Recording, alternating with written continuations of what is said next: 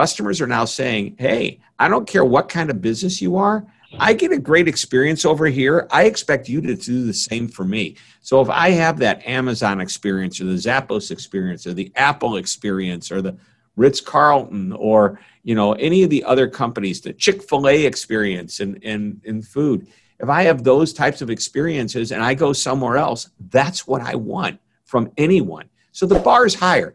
Many brands are following through. They're making it harder for the ones that aren't. And I love that because this is going to elevate everybody. The ones that aren't are going to have to catch up and keep up if they want to stay in business and stay as successful as they've always been.